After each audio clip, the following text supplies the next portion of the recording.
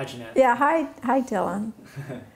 Give me a quick sound check real quick. Okay, well, how does this sound? Does this sound okay? That sounds pretty good. Is that going to be your normal Yeah, that's tone? that's pretty much it. Outstanding. Cool. So first, if you want to just introduce yourself. My name is Janette McKinlay. Maybe like what you do. I mean. What did I last night? I mean, do you want me to even bring NYC Can up, or is that going to be like beside the point? If depending on how you're going to use the other thing is the movie's not going to be out till September, right? And by that So point, it's dated. Yes, it'll probably be dated by then. Yeah. So I guess my name is Janette McKinlay. Yeah. If you have a profession per se. Right. And then from there we'll. I'm going to say I'm an artist. That works. Nobody will dispute that. There you go. Cool. So we'll start with the formal introduction. Right. Cool. We're good. Hi, Dylan. I'm Janette McKinlay. And do I look at you or do I look at the camera? You're going to look at me, but actually just my name is Janette McKinlay. Oh, yeah. Sorry. Okay. Don't say your name at all. Yeah. Okay. My name is Janette McKinlay. I was a resident of Lower Manhattan, living directly across the street from the World Trade Center on September 11th. I'd been living there for 4 years. I loved living there. When I think back about it, it's really the time of my life, and there was always something going on. It was just a buzz of energy. And so on September 11th, I was I was writing emails. I was sitting at my computer. Boom. I could immediately see the flames. I was close enough that I could literally just turn my head, and there it was with the building burning. The first words out of my mouth at the time was, "It's a bomb. A bomb has gone off." My intuition was that it was a bomb. That was the first thing I said. And then as the day unfolded, it was first reported as a small aircraft, and you just kind of didn't think it was that serious. And as things unfolded, a second plane went in. And for some reason, that even seemed logical to me, that if it was going to be a terrorist attack, that it was going to be an all-out terrorist attack. But once the second plane went in, it really pretty much sealed it, that this was a very big thing. I was with my friend Jim Lecce. We watched everything out the window. He was fixated, taking photographs, and whenever I mentioned leaving, he never wanted to leave. He said to me, "This is history. Don't you realize we are watching history happen? We're part of history. Why would we leave? I don't want to watch this on TV. I'm not going anywhere." So I really wasn't going to leave him and become separated, and so I was trying to stay calm. So I packed up my bag, but I was working on flowers in the kitchen, just trying to hold on to normalcy. For me, it was holding on to normalcy, just trying to stay calm. I didn't really want to leave either, because when you looked outside, I was more scared of being trampled to death, because people were running out of the building screaming, crowds of people screaming. And I thought, where are all these people going? If we go outside, then I'm in the middle of a panicked crowd, and that's not a place you really want to be either. And debris was falling, and fire engines were coming. It was filled with sirens. So there was really no clear answer on, well, if you go outside, you're part of this. We're at home, just relax. But about 2 or 3 times I went over to the window, and I didn't really want to watch it. My friend Jim was fixated on it. It just made me too nervous to watch everything. But I said to him about 3 times, "Do you think those towers are going to explode?" He goes, "What are you talking about? Explode? Why are you, no, don't be ridiculous. They're not going to explode. We're going to be here all day. They're going to, this is going to be burning a long time. We might as well just relax, because we're going to be here all day. This is an all-day thing, so don't even," and then I did it about 2 or 3 times. I just said, "Well, I just have the feeling they're going to explode." And he thought, "You're ridiculous." Anyway, you're ridiculous. And okay, so I was in the kitchen. I was in my kitchen. I had flowers in my hand, working on my flower arrangements. to stay calm. It's working on the Japanese flower arranging that I study as a way I center myself and stay calm. So I was working on Ikebana in the kitchen. Jim was fixated at the window, and the building starts coming down. And our windows blew in. He came running across the apartment. Get out of here, the building is coming down. Well, it sounded like it was coming down on us, just that we were going to be crushed. And then it was shaking so hard. We were over by our door. We were just hanging on to each other because either the vibration of the towers coming down. Well, and also at that time, that cloud, there was a debris cloud created by when the Tower 2 fell. It created a debris cloud which became part of our life because it just burst in our window at 50 miles an hour. That whole cloud just came bursting in, and we didn't think that we were going to be able to get out of the building because we were breathing in so much of the dust. And when we were walking out, going down the hallway, there was so much dust, you couldn't breathe because every time you breathed, you just took dust in. And being under that cloud it blocked out all of the light. So it was actually a very terrifying place to be in the dark, breathing this dust. And like really not really wondering, it's like, well, don't breathe, breathe, don't breathe, what am I going to do? And we got down, we went to our front door, which was completely covered with debris, just absolutely blocked. We would have never gotten out the front of our building. But there was a back entrance down an alleyway. So we went to the back entrance, and when we got back there, the cloud was still roaring. I mean, it took a long time before it really calmed down, and there were like debris and dust and steel beams, everything literally just flying in front of us. And I think that was probably the worst moment because you just didn't know. Like, I'm in the middle of a hurricane, I'm in a tornado, or I'm in the middle of, like, what am I even in the middle of? What am I even watching? You had no idea what was going on. So we went back up to our apartment. At that point, dust was just coming in through all the cracks under the door. Jim, who immediately said, we need to get wet towels. So we ended up going back up into our apartment and soaking towels and then just wrapping them completely around our heads. And so by the time we did that, then when we went back to the back entrance, and when we stepped out, we thought we were the only people alive, because at that point it was early enough that if people had been outside, they were killed. They were really killed by that debris. And if they were outside, they were dead. Then if they were inside, they were inside. Our windows had broken, so it was impossible for us to stay breathing in the dust. But if people were inside where their windows hadn't been broken, they were staying inside. So we didn't see anybody for over a minute at least. Just, and we were just looking at each other, are we the only people alive here? Or just what? I don't know. And there were shoes everywhere. That was one of the things we looked at each other, and because everybody's shoes flew out, and there were cell phones and briefcases. So it was a pretty welcome to hell.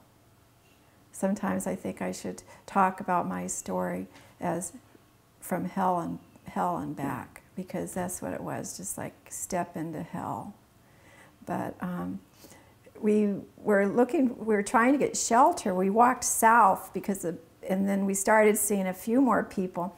When we were maybe 3 or 4 blocks away, there was a policeman in front of a restaurant, and he said we had to come in. It was TGIF Fridays. He said, you have to go down to the basement because the second tower is going to collapse any minute. And when it collapses, there's going to be stuff everywhere, and you need to go down to the basement. So my friend Jim didn't want to go to the basement, but they really kind of made us. You know, the police were there, go to the basement. And that was also pretty terrifying. They kept us in the basement with no news at all for maybe about an hour. So we were actually in the basement with maybe 20 or 30 other people because they had put everybody in the basement of this restaurant. And other than maybe one woman crying, nobody was even saying a word. Nobody knew what was going to happen to them, and they weren't even saying a word. We were just like, and so you really just had your imagination. I was just wondering, one of the things that ironically went through my mind was, whatever they do, I hope they don't torture me. I felt like I was going to be a prisoner of war, that you just almost expected when we came up that there'd be tanks on the ground. Or the thing that I was most scared of was that all of Lower Manhattan was going to somehow catch fire. That, you know, I hadn't actually seen how the tower fell, so even though the dust was there, I still somehow had a vision of it falling over. It falls. And then I thought, does this mean this is going to start some tremendous fire and we're going to be trapped? You know, this is my tomb. I'm now looking at, you know, this is it. I'm not going to ever come out of this basement. So that was also pretty stressful, just not knowing, just praying to God to save us. You know, dear God, save us. And anyway, ultimately they let us out. The police had evacuation routes set up by that time. They wanted us to go to Staten Island or Brooklyn Bridge, walk over or take the boat over. Well, we were really living in Manhattan. Everybody we knew lived in Manhattan. So I didn't know anybody in Staten Island. I didn't know anybody in Brooklyn. I thought, I'm not going over there because what are we going to do? That's what, you know, Jim was saying, let's follow them. I'm going, what are we going to do when we get over there? You know, let's not go over there. Let's go over to Joe and Diane's. You know, there's places we can go. I'm not going to, if we get over there, for what? Anyway, so then I insisted on going back to our apartment to get our belongings. I had packed an evacuation bag that I had run out with, and I also had anyway, I wanted to go back for our stuff, and we headed back to our apartment. 4 different sets of firemen stopped us and told us that we couldn't go forward, that we had to do, you know, get in line for one of the evacuation routes. But I was just so headstrong. I just said, I'm going back to get my stuff. I have got to get my stuff. You are not stopping me. And everybody was so dazed, they weren't going to, I mean, they would have had to like literally physically stop me because I was going back to get my stuff. I didn't have my cell phone, I didn't have my address book, I didn't have anything. That was all in this bag that I was going to go back and get it. Anyway, so ultimately we made it back. We went back into our apartment, and at this point it was maybe about an hour later, and just went over to the window, and it was still hard to breathe. It was because there was a lot of that. The way the consistency of the dust, it just hung in the air. It never really settled. It was just there, and so you're still breathing it in, breathing it in. But anyway, we picked up our stuff. Then we started. We had friends that lived about 4 blocks away, and we decided to see if they were still there. We didn't even know whether they would still be there if they had evacuated. We thought, okay, let's start there. It's 4 blocks away. Let's start with Joe and Diane. And I was walking across Liberty Park, which is right by Ground Zero, and the church bells started ringing. And that's one thing that I'll always remember. And you could just feel the death in the air, and you could just hear the church bells ringing. So I'm thinking maybe it was noon at that time, and that those church bells were just automatic. I could be wrong; they could have been, but I've always remembered. I can still hear the sounds of the church bells and the feeling of walking through death. And you know, we were stepping over beams, and personal belongings, briefcases were everywhere, and just lucky to be alive. That, you know, we got about 4 blocks away, and that was you know, there's a photograph of me that, you know, Jim said, let me take a photograph of you, so, you know, alive to tell about it. And we were still kind of surprised that we were even alive. But we made it over to our friends who thought we had died. They, you know, they were really just terrified. Then they didn't hear from us for a couple hours. You know, it's like we didn't come right over. They had us in the basement. So at this point, it was like about 2 hours since the tower had fallen, and so they were. But anyway, so it was a very happy reunion. And we all just hung out all afternoon, eating grapes and popcorn, just watching it on TV, you know, just, and it took a long time for me to appreciate what was really happening, because that afternoon I wanted to go and start cleaning up the apartment. I was saying things like, well, I don't want to just sit here and watch TV. I need to clean that place up. We need to, you know, I might as well do it today. I'm not, what am I doing today? Why am I just watching TV when I can be getting back in my apartment? I said, I want to go back and start cleaning up. I want to, and, you know, my friends were just going, I don't think so. I don't think this is a day to do that, you know. Just, you know, anyway, so there was kind of, it took me a long time to really appreciate just how serious it was. But anyway, that's the immediate story. We stayed with our friends until at 5:20 in the afternoon. Building 7 also came down.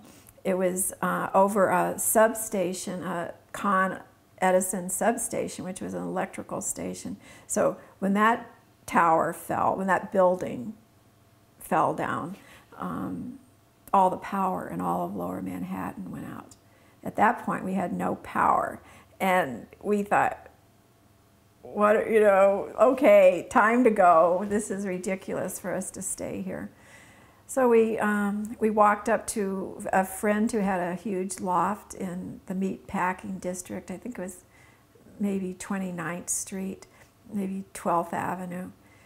And he had a huge loft, and as it turns out, he had 7 people staying there that were 5 of us. No, actually, yeah, there were 7, because 6 of, like, ours was the worst, because our windows had broken in, but you know, he knew 2 other people that lived down there, and like Joe and Diane. And then he had a friend from out of town, from Chicago, who couldn't get out of town. At that point, he was stuck in town. So, and he was so anyway, there were 7 of us there, 8 all together with Ira, and just watching it, and, you know, just watching it. So, but, can you talk about how tough it was to get back to your apartment, and the amount of, I guess, secrecy that, well, the amount of control? We ultimately, after we stayed with Ira a few days, and we went over to Pennsylvania, but they didn't let anybody back in for 10 days, because I kept calling, or, you know, we really wanted to see. You know, we were homeless. I didn't, you know, we had to go out and buy a new toothbrush, you know, I mean, new clothes. We were like just trying to pick up, you know, clothes on our back. We really wanted to go back into our apartment, but it took 10 days before they let anybody back. And then they had very strict rules about going back. You had to have a police escort, which meant there was no traffic, no cars, no taxis. The whole area was only foot traffic. So if you wanted to salvage anything, then it would be a matter, you're going to carry this. So I had a rolling suitcase, but, you know, so I could try to put some of my stuff and roll it away. But they had a police escort at all times. There was never a point you didn't have somebody watching you when you were in your apartment. And when we first went back in our apartment, the very first time, we realized that we had been looted. And because Jim had had a backpack, a leather backpack that had important papers in it, and all of those papers were just thrown around on the kitchen counter. And it's like, what are these papers doing on the kitchen counter? Well, they had taken the backpack because they had taken the computer. I'm sure whoever took the computer just put the computer in the backpack, and then we were looted. They had gone through everything. In those 10 days, they had gone through everything. You could tell every drawer had been gone through, everything. So we had, that was like the second, well, it was just kind of one thing on top of another with the looting. Because even then I was still very naive. A lot of people said, well, aren't you scared you're going to be looted? And I would go, oh, no, we're not going to be looted. There, that area is, protected, it's cordoned off. That we're not going to be looted. Well, surprise, we were looted. And that was kind of tough. And then when we tried to report the looting, because Jim's insurance would cover a lot of our belongings, the police in our district, 3 times we went to our precinct to file a report. They refused to take the report. The computer was down, the person was at lunch. I don't even know. All I know is that we made 3 trips in person to try to file that report so we could get the insurance to cover some of our things. Then somebody told us, well, you don't have to go to your precinct, because we were staying up at Lincoln Center. It's actually a big deal for us to go down there to the precinct. So we went to another police station, and we filed the report there, which listing all the different things. And they said, well, we'll fax this over to your precinct, and then in a couple of days, call them and they'll give you a report number. So we call in a couple of days to our precinct. No record of having received the report. No record at all. Call a few days later. No record of the report. So we went back to the precinct where we had filed the report, and they also had no record of us having filed the report. So it became clear that there was a complete cover-up of the looting, and the police were not going to take any reports about the looting, no matter what. If it meant you needed the report number to get your insurance, too bad.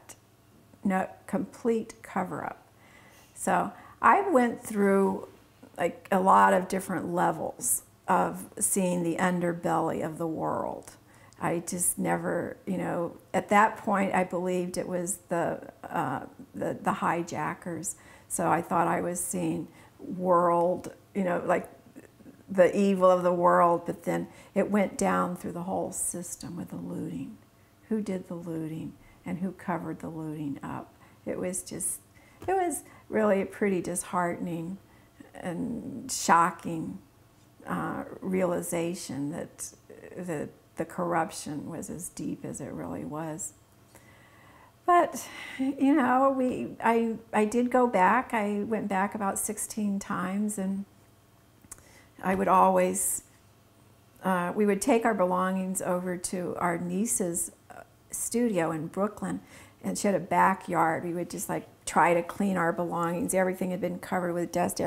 The dust would just blow to the wind. But this one time, I didn't go back to the studio. I went back to the hotel, and when I opened up the bag, my suitcase, and I started trying to clean the belongings, and could really pour dust off. Well, I ended up with a pile of dust, which I had on a piece of a newspaper, and then I thought, it was just really a fluke. I thought, geez, I should do a piece of art with this.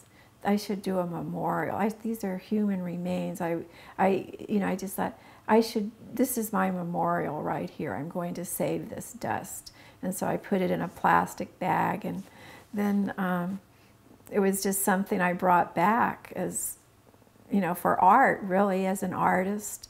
I kind of see everything through an artist's eyes, and how does this translate into art? So when I saw the dust, it translated into a piece of art for me. And as it turns out, the dust ends up to this day being part of my life. I would have never dreamed that one little bag of dust would follow me so far, but ultimately we decided when the anthrax attack started, which started a few weeks later, we were looking for another place to live. We both wanted to stay in New York. I really didn't want to. I wanted to find another place and start living in, where are we going to live? Well, I was getting a lot of pressure from family and friends in California to come back to California. Like, why are you staying there? My kids were going, when are you coming home? Why are you staying there? I don't understand why you're staying there. You need to come home. So I had a lot of pressure from my children and my friends to come home. And Jim's health was very bad. He started having really like heart problems. And anyway, but the main thing was the anthrax started. And then when all the anthrax attacks started, it was happening at Rockefeller Center and all over New York. I was really terrified that they were going to put it in the subways. And that was really the decision to leave New York, because I couldn't even take the subway. I wasn't comfortable anywhere anymore. Prior to that, I was still taking the subway around, and then I didn't even want to get on the subway. It just became ultra paranoid about being on the subway.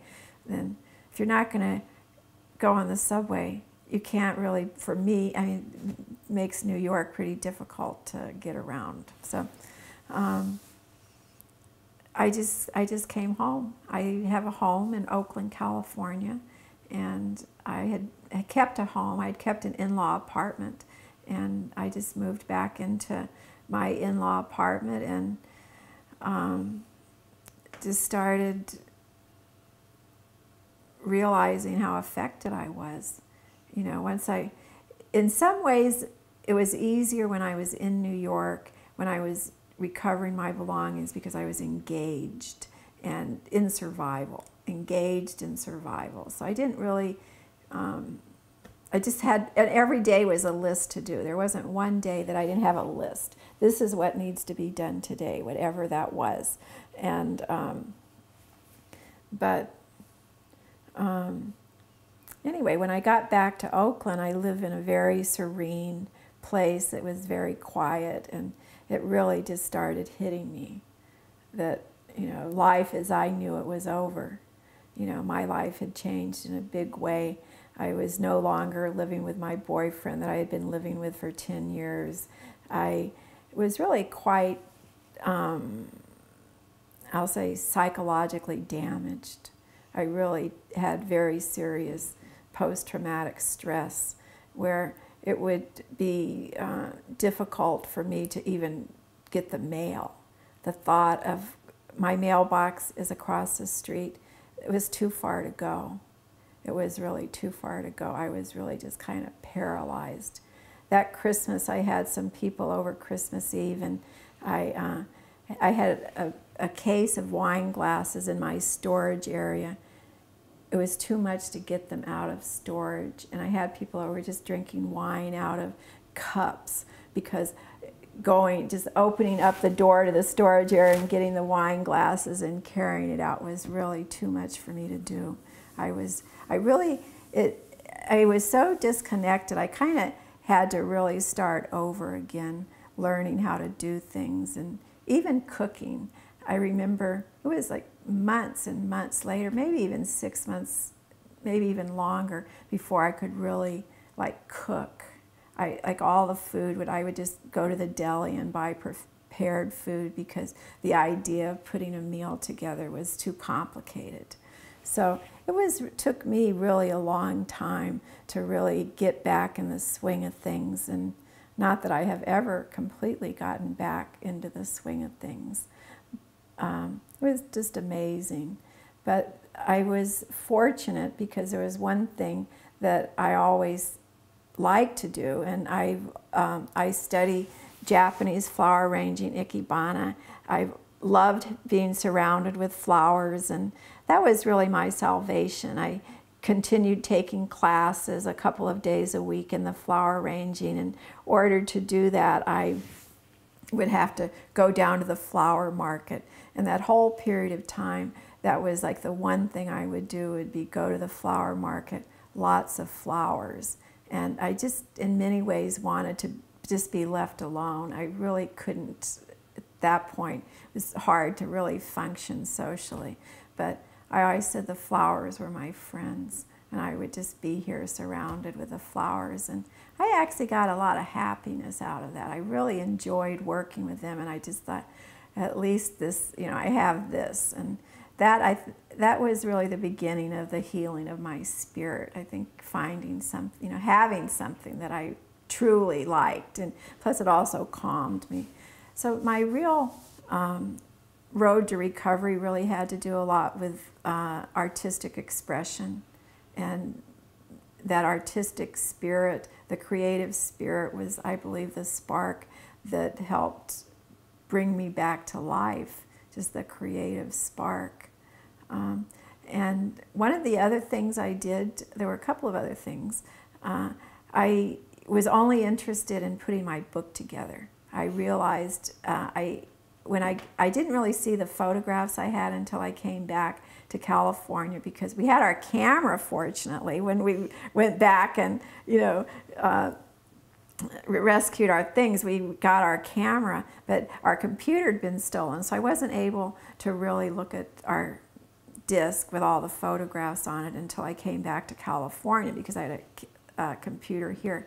But when I saw the photographs I have photographs of the World Trade Center before 9/11, during 9/11, after 9/11. It was just such a historical account that I had in photographs. I started working on putting a book together, and the 5 weeks I was in New York staying in the hotel, I also was keeping a diary. So ultimately, I really went to my diary and used the words that I had as I was going through it. Every day I would write something about what I had done that day and what was, you know, what we were doing. And so when I got back here, I had my photographs, I had my diary.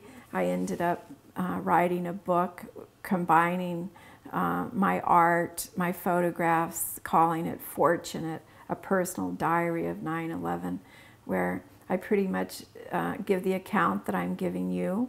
Maybe, you know, there's more details here and there, but pretty much the account I'm giving you. And I documented that in my book. But I still wasn't able to really get back into the social swing of things. I really didn't fit into society anymore. I was on a different page than anybody else in California. Californians had experienced it in a whole other way, and they, you know, I just felt like just alone. It was a very lonely period. I was never, I'd been living with my friend Jim for 10 years. That ended. So even though I didn't technically lose a loved one, the relationship I had with him ended in the way I had known it and the life we had had. So, you know, it was a lot. I was traumatized, my relation, you know, it was just a lot of different things.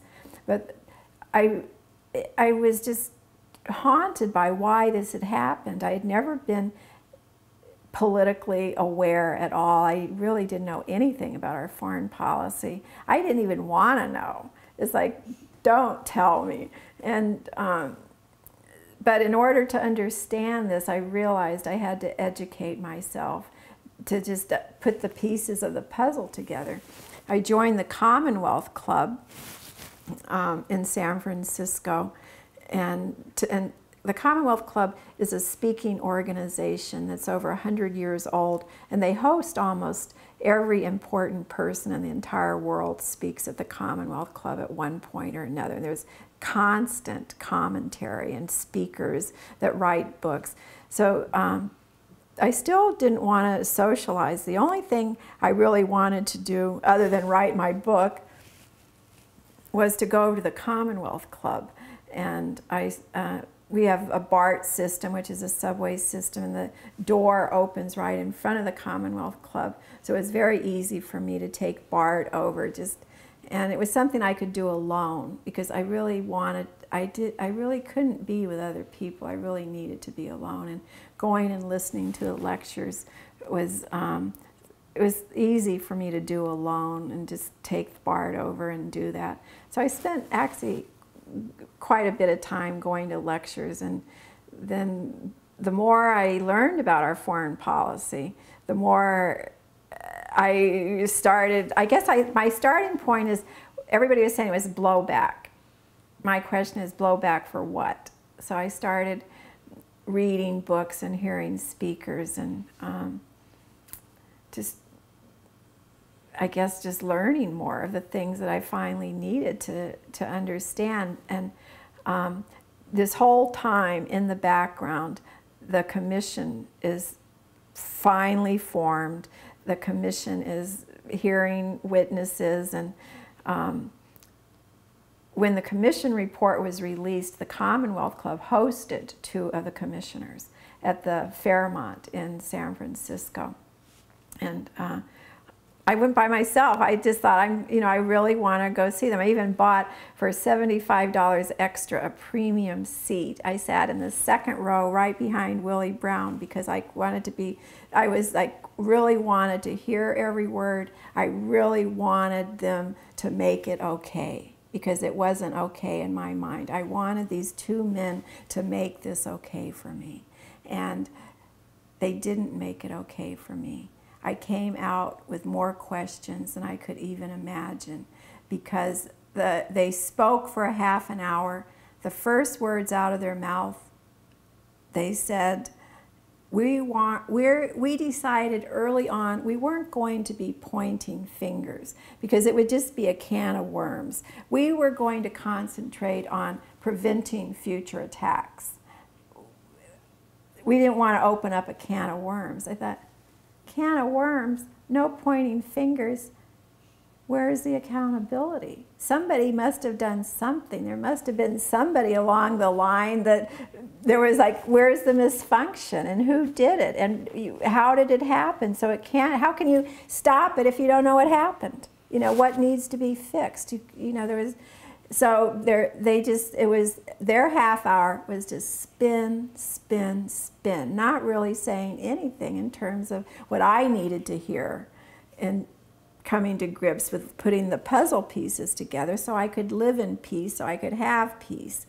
And then in the question and answer period, the commentator, the moderator, said he had never had so many questions. Because everybody would have a question. It was a huge ballroom, big, huge ballroom filled with people, like questions galore. And a lot of the questions had to do with things that we're still questioning today. They had to do with questions about our air defense. They had to do with questions about put options. They had to do with questions about a lot of things that people really wanted to know. Why, what did happen to the air defense? They did not answer even one question. Every single answer was, well, we'd like to answer that question, but we can't because the information is classified. Well, this is another area of classified information. This is another area of classified information. Well, as it turns out, everything was classified. So why even stand up here and call it question and answer?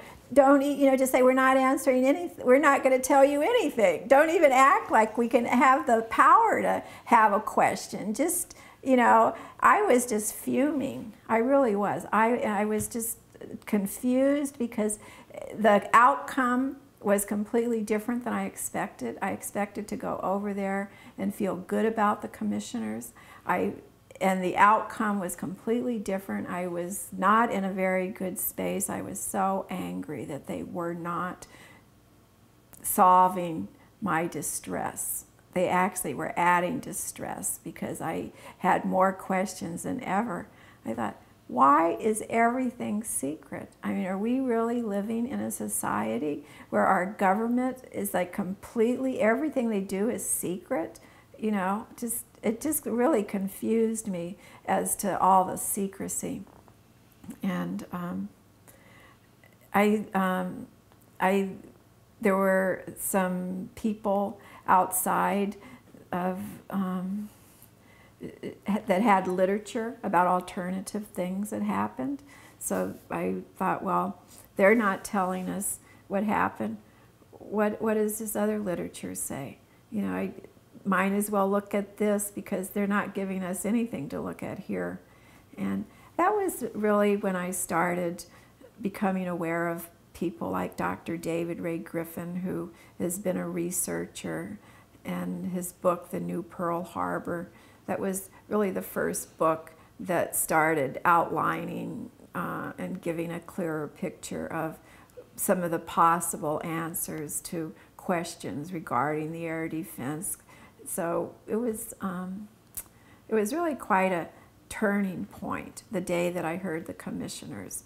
And that's why I sometimes say that I have them to thank for my awareness and my education of learning more about how our system works and realizing that as citizens we have to become informed. They inspired me to learn more. And the funny thing was, I saw one of them in New York at an event at one point at NYU on one of the anniversaries. As survivors, we were also involved in support groups, and so there were all kinds of activities, especially at the 5th anniversary. So I was in a survivors group that there was an event at NYU, and Thomas Keane was there. And I wanted to talk to him. I did go up and talk to him about my dismay of the commission report and really not knowing, like, why won't you answer these questions? Well, he basically, again, did not answer anything, but it suggested if I didn't like the system, then I should do something about it myself. Then you need to get involved in politics. You know, you need to get it more involved. You're not an involved citizen. You know, if you don't like the way we're doing it, kind of do it yourself. And I just said, well, as a matter of fact, I am. That is exactly what I'm going to do, and that's very good advice. And you're right. We all need to do it ourselves because, anyway, it was just kind of, they always were so smug. The commissioners, they did not give us a complete report, but they were still proud of themselves. I think it was their smugness that irritated me the most, that they could be so sure of themselves and so proud of themselves. Proud for what? You're not telling us anything. I don't know. It's just and to this day, I think that's one of the strongest points that I really like to tell people about is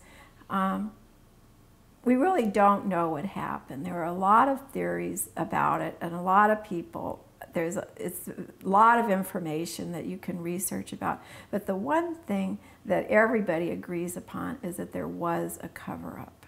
And I think that is the point when you're introducing people to information. That's the first thing they have to realize is that there is a cover-up. And that it was not an impartial commission by any means.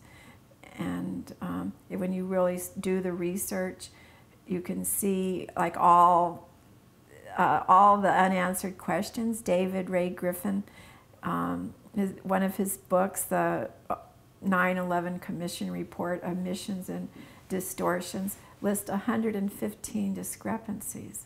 Well, what does that tell you? Anyway, so all along, and I've been an advocate of new investigation. I'm just hoping that that will be able to, that the people in the United States, the mainstream, will realize this is something that has to be addressed the unanswered questions of 9/11, has cast a shadow of doubt, as a black cloud of doubt over America in the minds of Americans, in the minds of people overseas.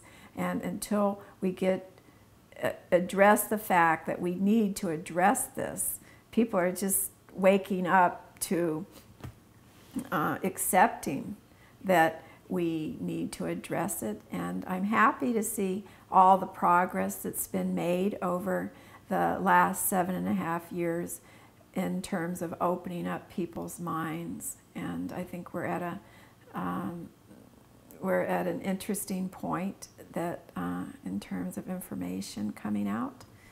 And I'm scared for our future, and I'm scared for many reasons. Having watched this unfold, I realize that the people that are doing this will stop at nothing.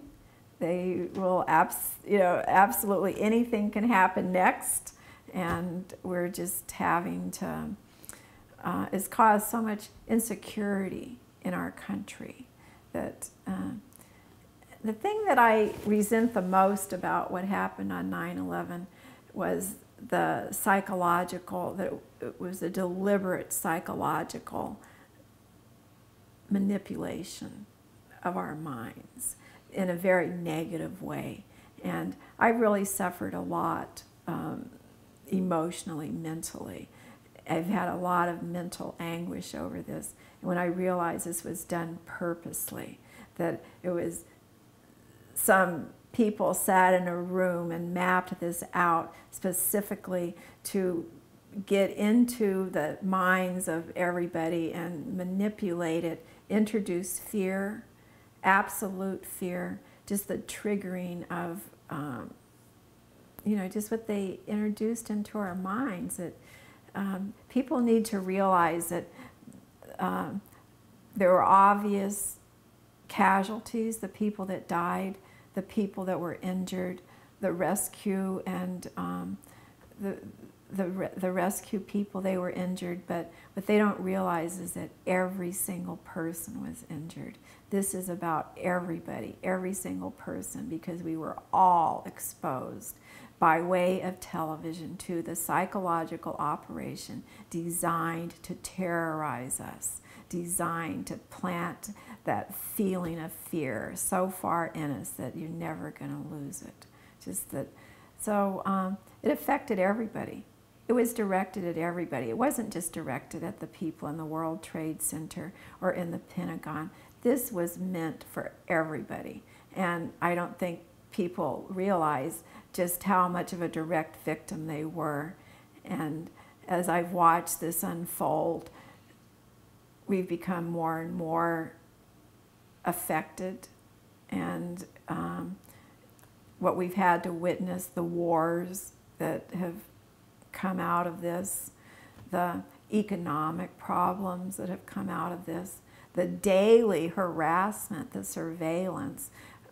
Traveling has become a complete nightmare, adding so much time with all the security checks.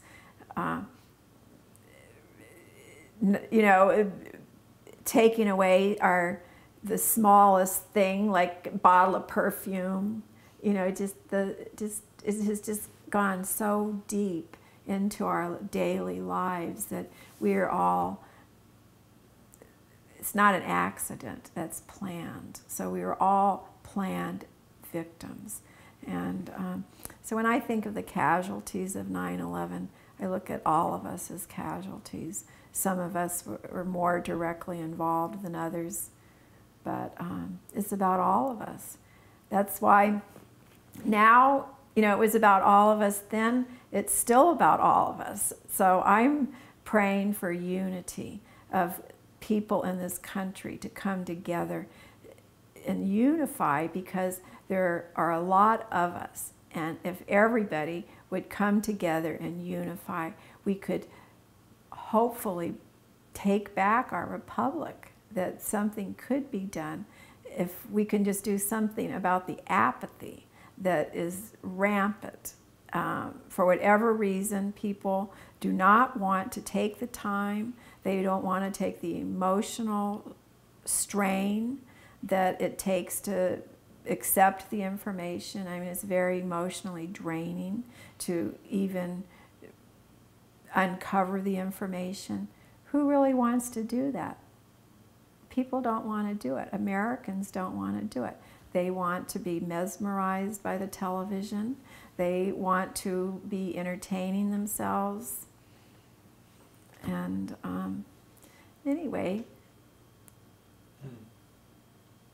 that's it. Oh, that was great. There was one thing I wanted you to just re-say real quickly. Back when you had all your belongings in your friend's backyard and you had the dust, if you can just real quick give that one, because you used that as a transition into Stephen. If I could just get that little bit from you again, just real quick describing how you had the dust and how you just decided to save it and ended up becoming, yeah, if I could just get that from you again. Yeah, okay. When I would rescue my belongings, I would have to wait in line for police escort. We would go back into the apartment, have to climb up dark stairs. I had a rolling suitcase. We had to carry everything.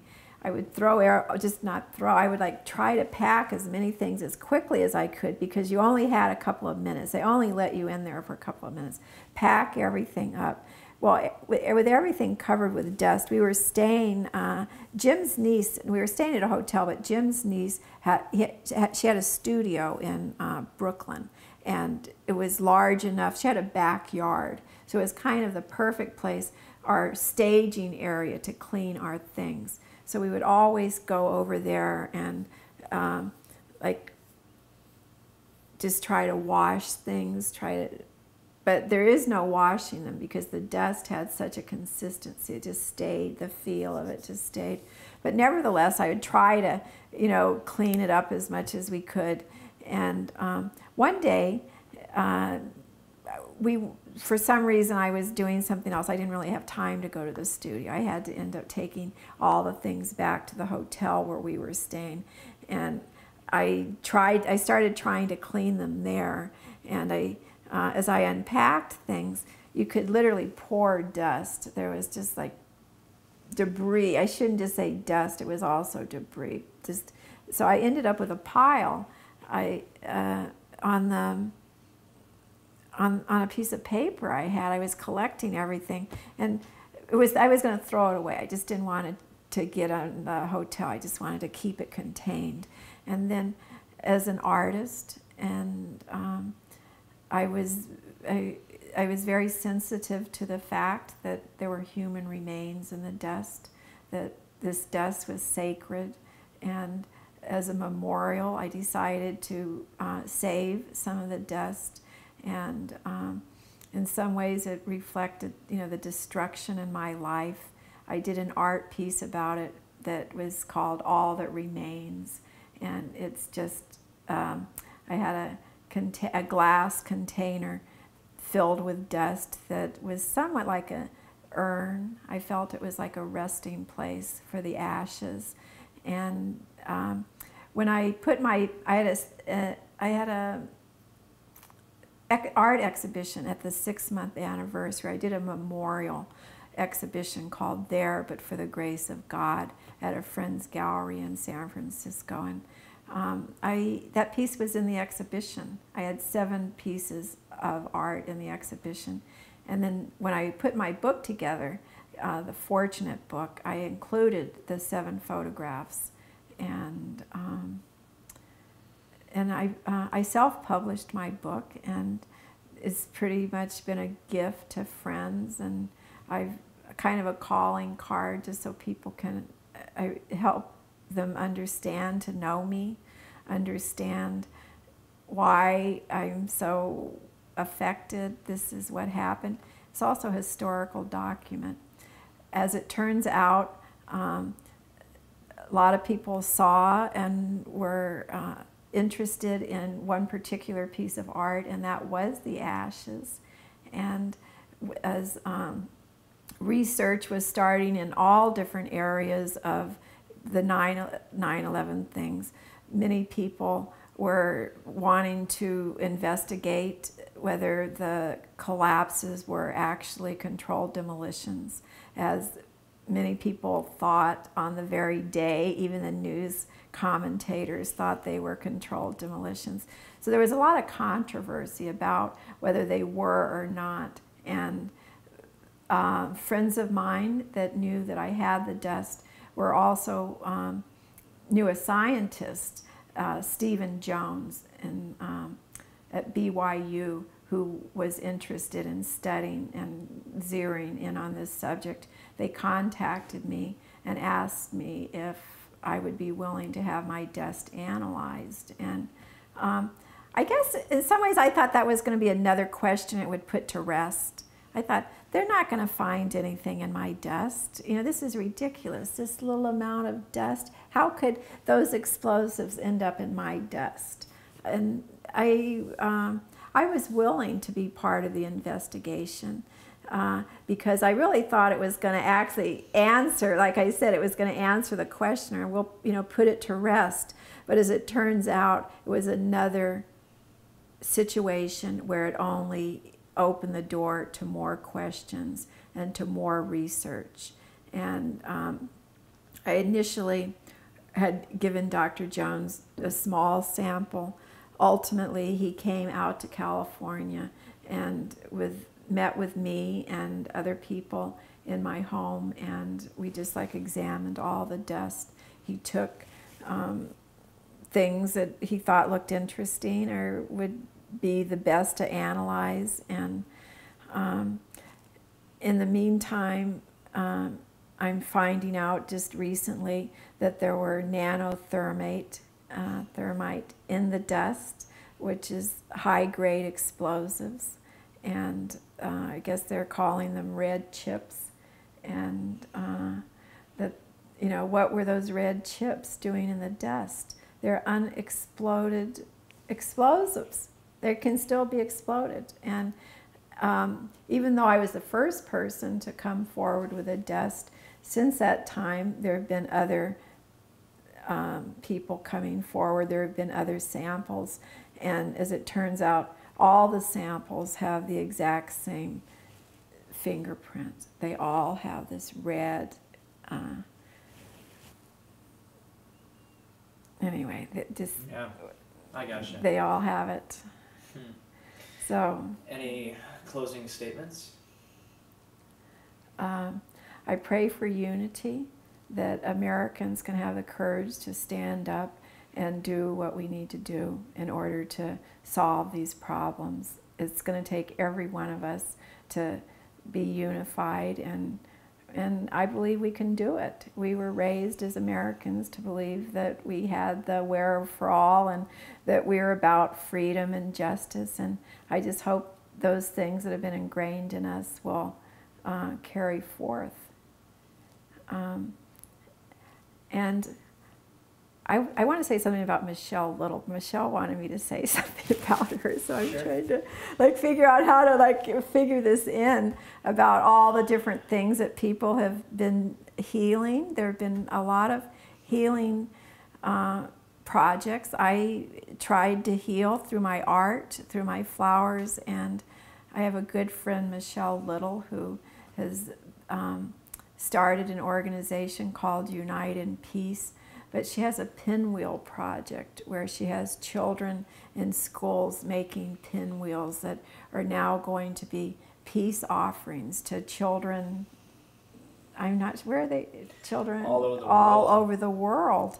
And it's just inspiring to see that, you know, with Michelle's brother, David Weiss, was a firefighter and who was killed. And so it's inspiring to see in people's grief that they can find the strength to try to find a positive, you know, something positive, not just for their own healing, but for the healing of the entire world. And Michelle Little is really quite inspiring in that way, just understanding that we have to have peace within ourselves and peace with each other. And that's another thing I believe that we should all be working on, is just finding that peace with ourselves and connecting with the world, and peace for all of us. That's what we all need. So I've met some extraordinary people along my way, and I could name several, more. I could go on, but I feel fortunate to have met a lot of the people that have come into my life. I finally I've crossed a threshold after 7 years and 7 months where I can finally say I'm a better person for having gone through all of this. It's taken me this long because I was so compromised psychologically that I always mourned the person I lost, because I've never been that person again. I was so altered. But now that I've come through it, I see the light at the end of the tunnel for me personally, and I'm a better person. I'm a better person for knowing about my country. I'm a better person for taking the time.